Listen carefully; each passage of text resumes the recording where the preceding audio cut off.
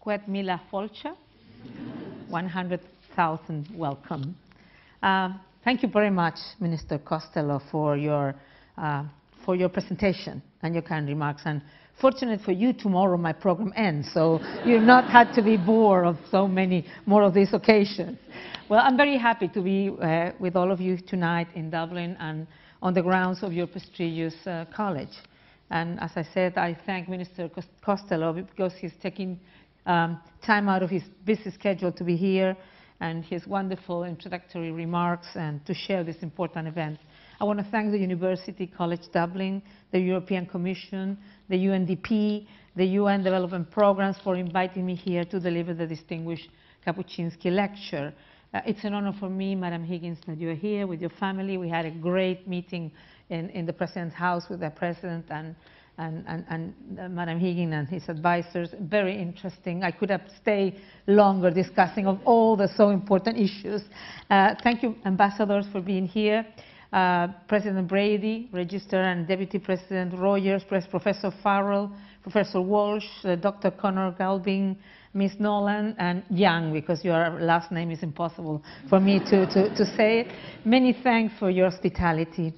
As the Minister Costello just mentioned, prior to my arriving here, I was in Copenhagen we were at the Copenhagen at the initiative of these co-sharing governments of Denmark and Ghana, plus UN Women and UNICEF, for a global consultation on inequalities as part of the ongoing discussion for a post-2015 development agenda.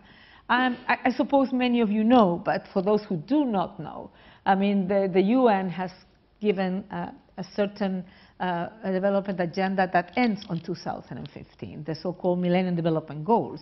So the discussion is what comes afterwards, and that are the kind of discussions that many of us has been involved, and of course the European Union is involved very intensively. And if I may say, one of the things that we discuss in Denmark, because we are co-sharing with UNICEF on this area, is about inequalities, and I will explain why. The idea in Denmark was to, on one hand, discuss about the new agenda and how inequalities have to play a substantial role in how we look at the world to tackle inequalities on the world post-2015. And I think, and also because we believe that it's not only important what you want to do, but how you do it, to receive the report of global consultations on inequality as part of ongoing discussions for this post-2015 development agenda. And here we have a key issue of our times, but it really is not of our times, because since the founding fathers in Latin America fought for the independence, they were talking about, and since the Charter of the UN, we were all talking about how we created a world that would be equal for men and women, for boys and girls, that could have equality as a central aspect, where human rights, justice, democracy, etc., will be the essential parts of humankind. But anyway, we still now, after so many years, still have that incredible challenge. And we enter the century with this century, when we enter to the century with great hopes. We entered on the premise of the Millennium Development Goals, the so-called MDGs, to chart a more peaceful and prosperous way forward.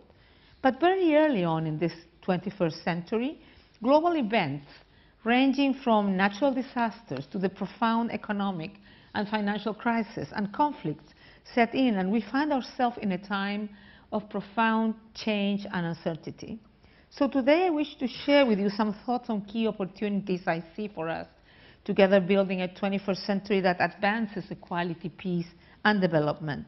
And my basic premise is that for doing so, we need to increase trust and the engagement between people and their leaders and institutions. We need to be inclusive. And I would certainly hope that this theme would resonate with the man in whose name we met today, the Polish writer Richard Kapuscinski. Through his magical journalism, he explored power, and he explored the always changing yet the so fundamental relationships that we call the social contract, that fragile yet imperative relationship for stability and prosperity, the contract between the governed and the governing. Today, skepticism about politics, lack of trust in leaders and institutions, and reactive rather than proactive policy making seems to be a hallmark of our times. New technology, social media, questioning of the various paths of growth that societies have taken, the ever-increasing speed of events, and more complex relations at the global level give the impression that events drive us rather than us driving events. There was a time when top-down leadership was a mantra. There was a time of belief in the power and authority of the leaders. If I'm convinced of one thing, it is that to manage today complex challenges, leaders must first and foremost listen and actively engage all segments of society, engage people in problem solving. As the founding executive director of UN Women, and not just because of that, for me that means that the must is inclusion. And when we're talking about inclusion, we're talking about all kinds of inclusion, but we're also talking about including half of the world's population that has been historically being marginalized. I'm talking, of course, about women, as you can imagine. My saying is the 21st century must be the century of inclusion, and it has to include women's equal leadership and participation, because I'm convinced that we will not be able to realize our goals for building true citizen democracies, ensuring peace and a development that is sustainable and for all, if we fail at inclusion. It will need all of us coming together if we want to come true the premise of the Charter of the United Nations. It is only by including all, by coming together, that we can face the serious problems of human rights, war and peace, deep poverty and inequality, and humanitarian need, be it from Gaza to northern Mali, to Somalia, Sudan, Afghanistan, the Congo, or Syria. More than a quarter century ago, Richard Kapuscinski said, and I will quote him, "Society is asking to be more and more involved in the problems of the world, being active, being personally present," end of quote. The desire to be involved, to be active and personally present is not just a personal wish or a societal trend. That is a desire and the subject of the writing sense humankind, and is a basic human right articulated in the Universal Declaration of Human Rights and elaborated in international treaties. The right to freedom of opinion and expression, to peaceful assembly and association, and to take part in governments comprise Articles 19, 20, and 21st of the Universal Declaration of Human Rights. And these rights have been at the center of democratic movements in the 20th and the 21st centuries. These are rights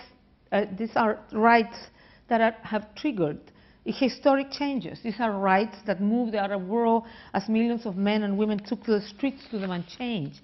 In other parts of the world, the so-called 99% made their voices heard through the global Occupy movement, protesting economic, political, and social inequalities.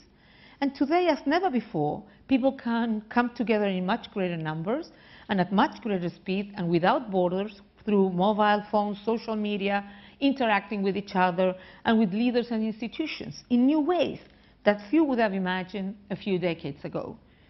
But knowing all of that, the question is, have we learned to fully harness the positive, the beneficial potential of our technological progress to advance in that most basic premise of inclusion? Well, unfortunately, in every country, in every region, people remain excluded from the opportunity to play an active role in public life. They are excluded on the mere basis of their race, income level, ethnicity, age, religion, location, sexual orientation, and gender, among other things. Ladies and gentlemen, my life in public service has taught me that we need to build on experiences. So I posit before you two concrete situations, two opportunities also on how we can work towards inclusion. I shall illustrate my point through the opportunities, the MDGs and the post-2015 agenda discussion present for all of us, and what we have learned through our work on the nexus of women, peace, and security. We express our deep concerns about violence in Syria and Mali, renewed fighting and population displacement in eastern DRC, Sudan and South Sudan, continued insecurity in Iraq, Afghanistan, and Somalia, the complexity of transitions in the Arab world, and the precarious recovery of many post-conflict countries where UN missions are preparing to draw down and exit.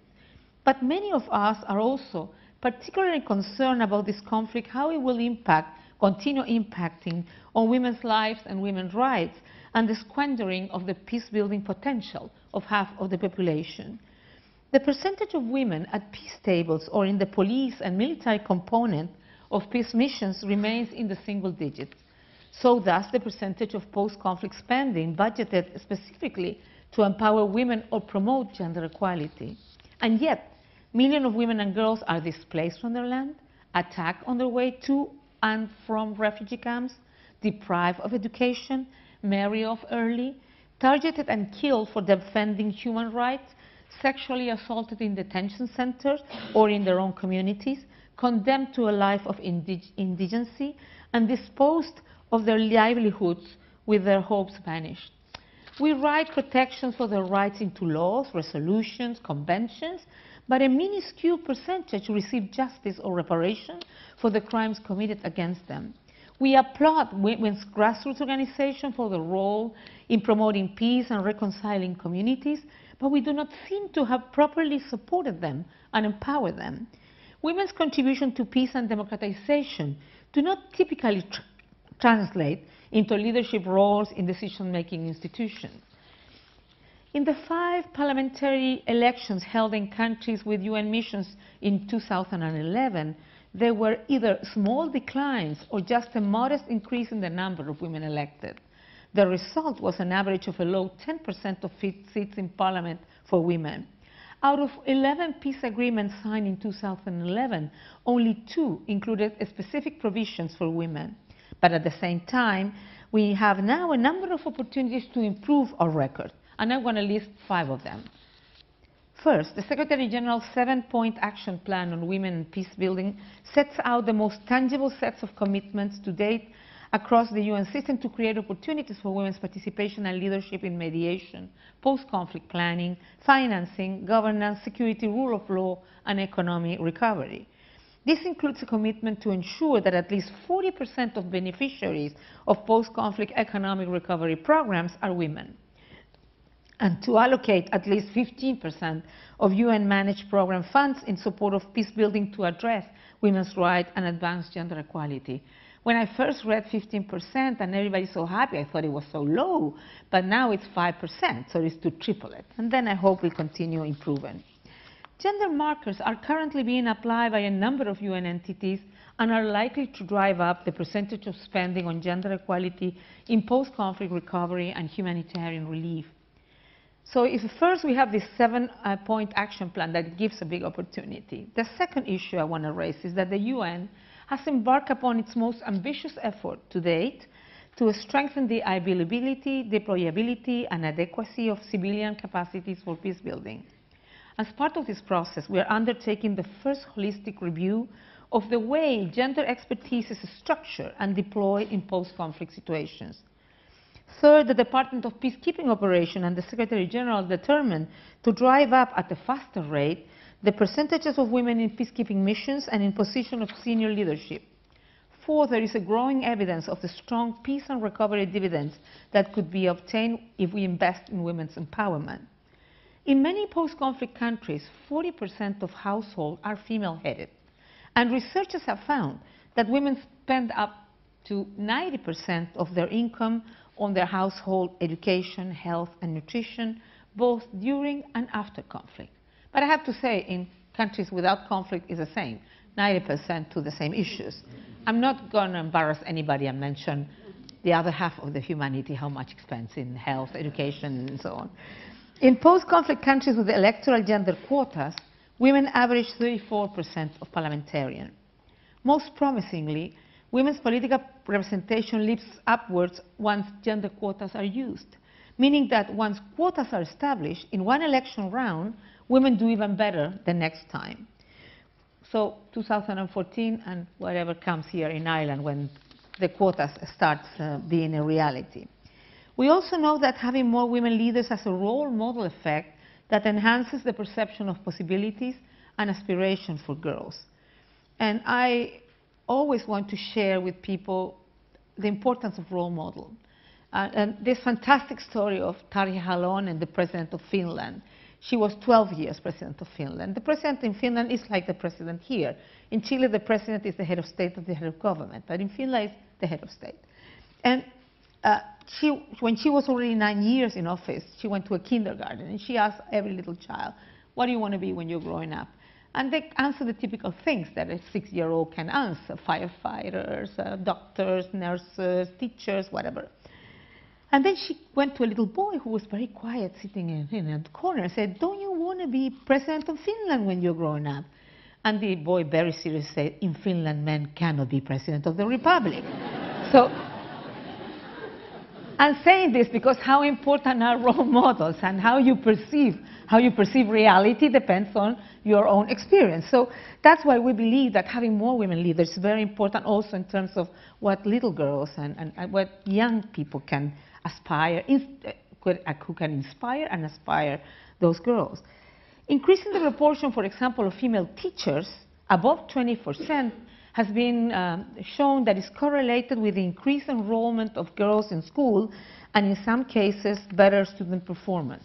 And just an anecdote, also logistics is important, infrastructure is important, because we have seen that in schools that don't have bathroom for girls and for boys, many parents don't want to send girls to school, because they feel they are threatened being raped or elsewhere. So that's why it's so important when you're thinking on how you give opportunities to everyone, and to think in a multidimensional way, what are all the aspects that needs to be considered if you really want to succeed. Increasing the proportion of female police officers, about 30%, showed an increased rate of reporting on sexual and gender-based violence. And this is an example. Increasing the numbers of women in the peacekeeper, first of all, helps a lot. But also what happens is that when you have more women peacekeeper, then when in those post-conflict situations and comes the reform of the security sector, more women are recruited for the police and the armed forces. And all of these are facts that show progress, but it's very slow, the progress, and the progress is not enough. Yet this also shows us the possibility and how critical the inclusion of women is to building peace and security, and above all, maintaining it. These experiences are not different from the countless examples of the 20th century in Europe, with a story of countless unnamed women and their contributions to rebuilding. These facts also convey critical lessons on the type of leadership this takes. Allow me to turn to a further example, and that is that of the Millennium Development Goals and posterior arrangement.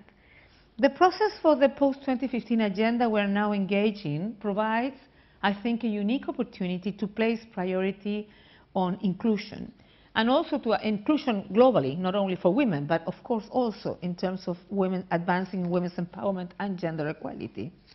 And as we already mentioned, we were discussing this in Denmark, because inequalities are and will continue to be the main challenge of our century. Extensive consultations were held worldwide, and we shared, as I mentioned to you before, the final report of the Addressing Inequalities consultation. And this was just one consultation of 11 being conducted under the co-leadership of UN agencies as part of this post-2015 consultation. And what the report reflected, an extensive global public consultation that was held from September 2012 to January 2013. And I have to say, it brought many, many very interesting discussions. What have we already learned? This ongoing consultation with civil society, with women's rights organizations, with individuals from all over the world, using all kinds of new technology, are a must and should not be a one-time effort. We're talking about inequalities, therefore dialogue and inclusion must be at the center of addressing them. Engaging people in development is not a procedural formality. It is our collective duty. If we do not listen and work with people, we cannot shape, let alone implement a new development agenda. Because people are not beneficiaries, they are partners in development. I clearly stated that now is the time to listen to the voices of the people, and of course to the voices of the women, to fully engage women and to make women's empowerment and gender equality a priority in the post-2015 Global Development Agenda. And this is vital not because, of course, also because I'm the executive director of UN Women, but because women continue to face discrimination in access to education, work, and economic assets, and participation also in governments, local or national. And violence against women continues to undermine efforts to reach all of these goals. So clearly progress to 2015 and beyond will largely depend on success in tackling structural inequalities, ending violence and discrimination against women and girls, and promoting justice and equality. Moving forward, we need a framework that is universal, that is founded in the principles of human rights, inclusion, equality, and sustainability. By now, we have sufficient evidence that shows that promoting gender equality is a must if we want to alleviate poverty, reduce disadvantage, and drive progress in all the Millennium Development Goals. After a century of progress and change, it is clear that in societies with more gender equality, democracy is stronger, economies are more developed, and peace is a priority. Yet, to this day, the most blatant discrimination and abuse is still against women. While women constitute over half of humanity, they are far from enjoying equal rights, equal opportunities, equal participation, and leadership with men. And this exclusion, this discrimination, and this violence based on gender is one of the biggest obstacles, not the only one, but it's a very important obstacle if we want really to advance and progress to sustainable development. When we look at the MDGs, what are some of the lessons that we learn? On one hand, we can say it was a very important step. We were able to produce global consensus and to focus on certain priorities. They contributed to unprecedented progress in a number of critical areas for human development. However, structural inequalities in its economic, political, social, or environmental domains and social exclusion has not yet been sufficiently addressed. And if we want to progress to 2015 and beyond, progress will largely depend on success in tackling inequalities, and of course, in all its elements. And I say this because since 1992, global economic growth has soared. I'm not going to consider the last crisis, but I'm saying in the long run, has soared 75% more than 1 in 4 people still, it has increased dramatically, yet more than 1 in 4 people still lives in extreme poverty. And social protection remains a privilege afforded to a minority. Today, about 5.1 billion people, 75% of the world population, are not covered by adequate or minimal social security.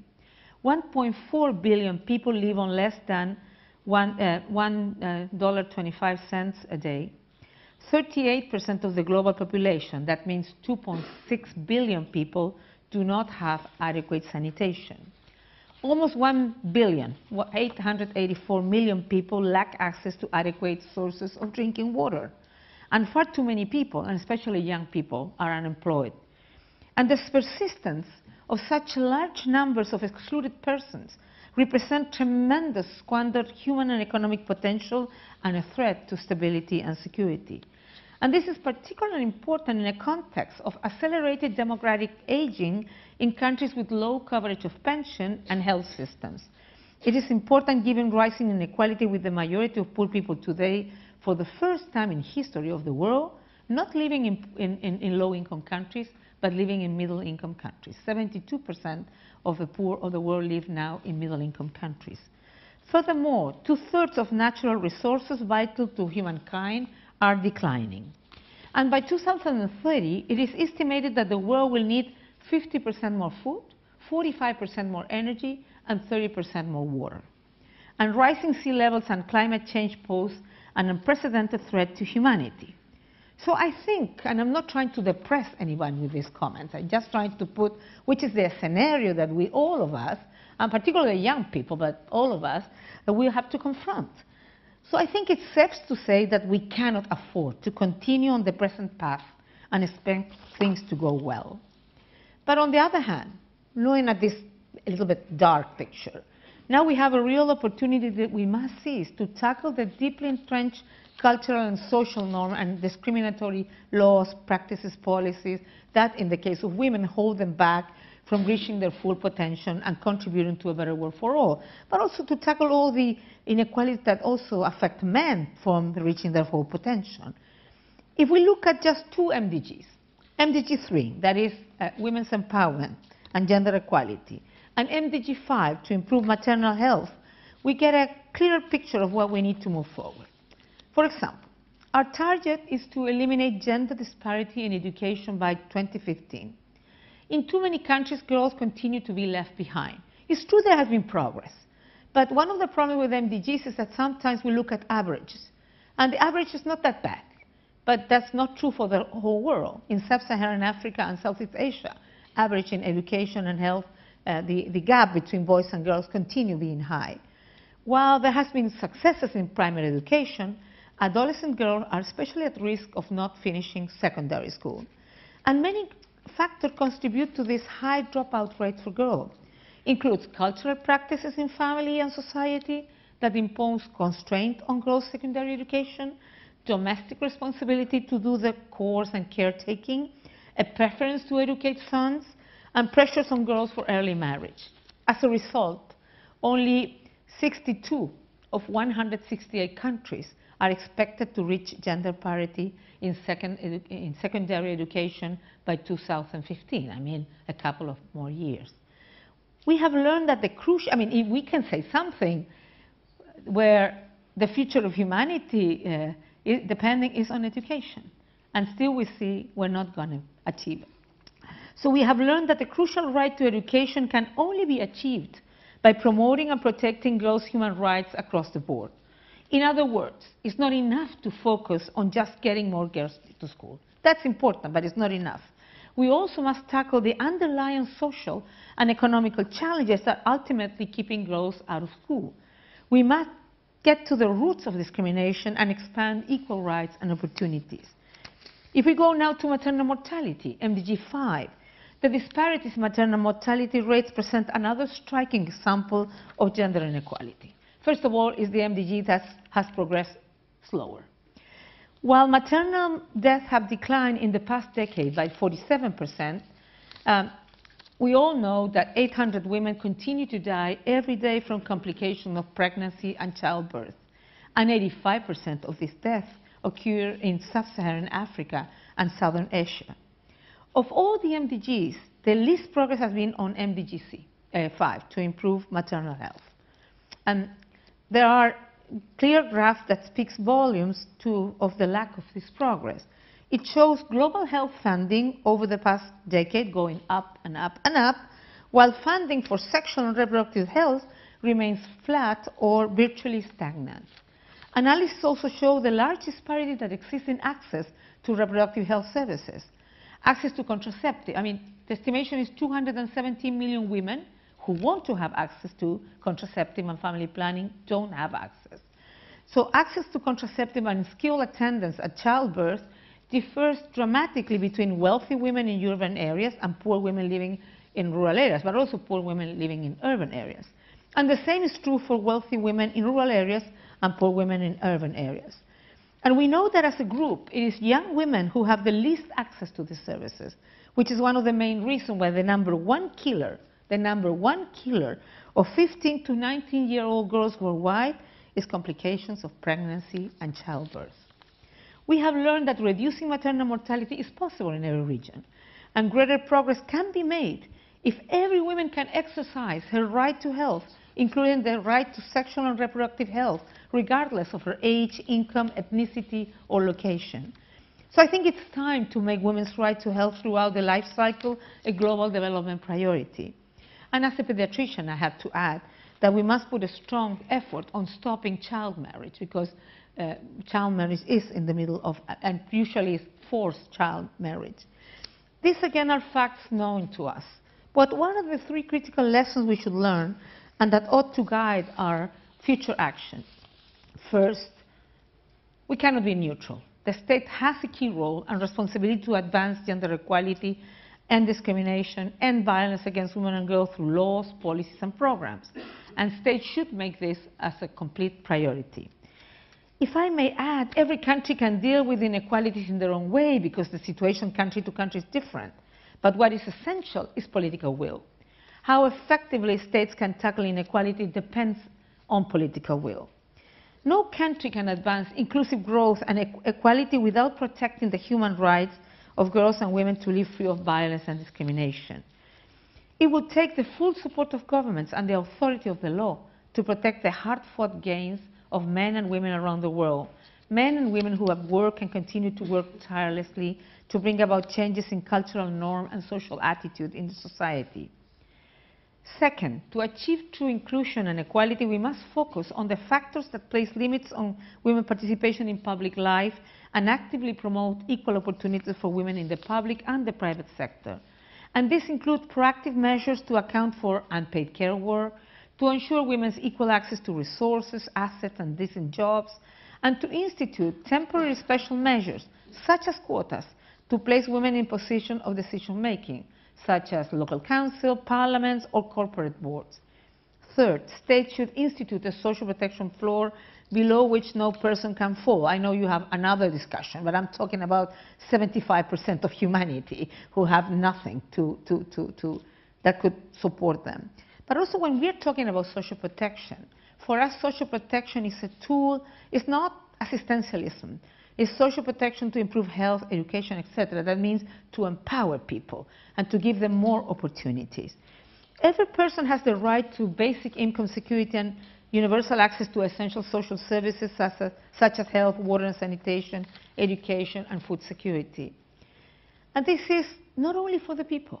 I'm so convinced, and as president, I give a lot of importance on social protection system. I think that it supports people, of course, but also economies. The economies benefit from healthier, better prepared, and more equal societies. Leaving behind the poorest, the most marginalized, is not an option for society in which every person has the right to live up to his or her potential.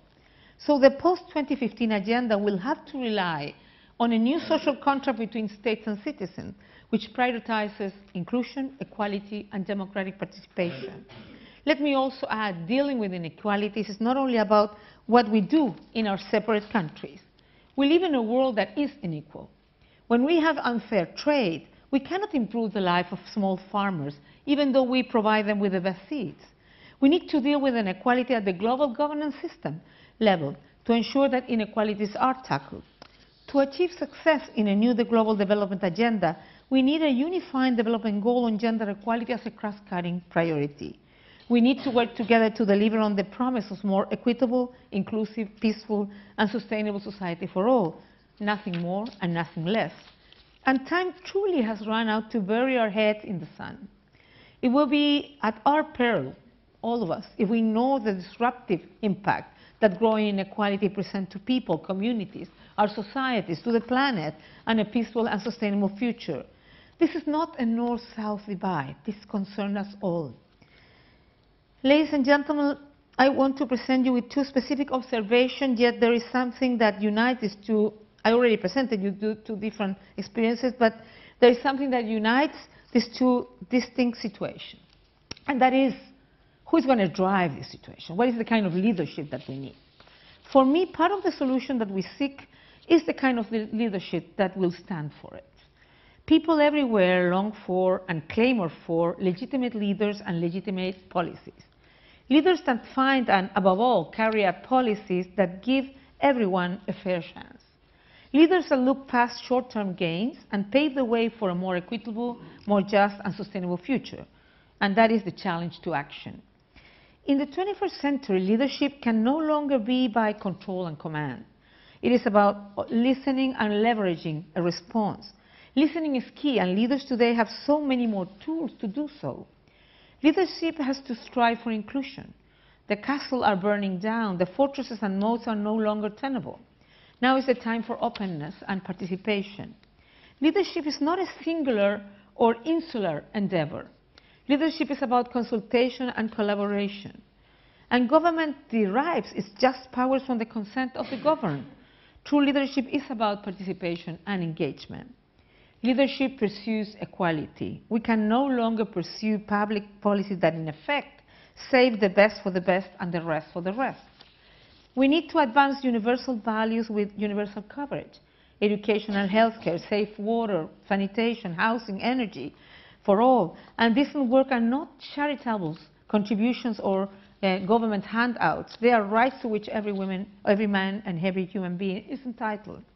So this is especially important for all, but especially important for girls and women, because today there's no society that has achieved gender equality. While many countries around the world have made significant progress towards gender equality in education, this glass is still half full. Women continue. I mean, one of the interesting findings is that education gives a lot of opportunity, but doesn't guarantee that a woman could be a CEO. I mean, doesn't guarantee huge more opportunities. Women continue to earn less than men, are less likely to make it to the top of the career ladder, and are more likely to end their lives in poverty. Leadership embraces diversity and integrative societies, and true leaders strive to value and understand people. And for that, you need this: humility, respect for yourself and others, and a strong belief in the possible. During my life, I have had the privilege, as the Minister Costello told you, to live in service of shared goals for democracy, equality, and justice, first for my country of Chile, and now for the women of the world through UN Women. And that I have learned is that leadership is not an attribute. Leadership is a journey. It is important never to give up and always look to the future. This does not mean forgetting about the past. On the contrary, building on the past. On the contrary, the need for a better society is derived from lessons learned. In building a democratic nation, one builds on the past, moving forward with the sense of mission for a future that includes everyone and ensures equal rights and opportunities. And when I was Minister of Defense in Chile, before becoming president, and you mentioned that I always said that, I don't know if you mentioned Minister, but I always said that I haven't been Minister of Defense, I would have never been President of the Republic, because being Minister of Health, I was a caregiver, a women kind of activity, you know. But being a Minister of Defense, it meant, okay, she can deal with the militaries, with her history she could deal, and she was not in an inadequate position. So, but being there, my mission was to further reform the defense sector and to continue working to ensure the rule of law, because you know the history of Chile in terms of that. By approaching this duty with hope instead of anger, it was possible to support the people, but also support the armed forces, to move forward in a spirit of national identity and determination. We were driven by a shared sense of mission to overcome authoritarianism by creating institutions to uphold democratic values. And democracy is rooted in solidarity, peace, and justice, and democratic reform requires leadership with conviction, but it also requires equality and inclusion. Ladies and gentlemen, Richard Kapuscinski once said, and I will quote, "The biggest contradiction in a growing world is that while experiencing a period of development and progress, the latter yields inequality. The greater the progress, the wider the inequality." End of quote. This is a matter of fact observation, but I would say we can and we must do better. In moving forward in this already challenging 21st century, I hold the position that we need to redefine what progress is. Progress is that progress where we measure how well we promote inclusion and reduce inequalities. I took up the position as the founding executive director of UN Women out of a deep conviction that the progress we need to see in inclusion will also have to push vigorously and with conviction for women's empowerment and gender equality. We're pushing for governments to agree on and then take measures so that women can access opportunity as leaders and fully participate in decision-making, whether related to policy, social, economic issues, or environmental issues. We're pushing for women's equal opportunities in the economy. This demands a series of measures, such as providing childcare and work-life policies, ending violence and discrimination and sexual harassment, removing barriers women face to owning land or accessing credit. And this is our contribution to inclusion. Sustainable development will only come with every person can really feel that their rights are ensured and fulfilled. And now I ask you for your contribution. And let me conclude by quoting an Irish proverb, but I'm not trying to tell it in Irish. I was saying what they translate me in English. And probably it's not a good translation, but I think it captures the idea anyway. Your feet will bring you to where your heart is. And I ask you to show that heart and the courage to make this century the century of inclusion. Thank you very much.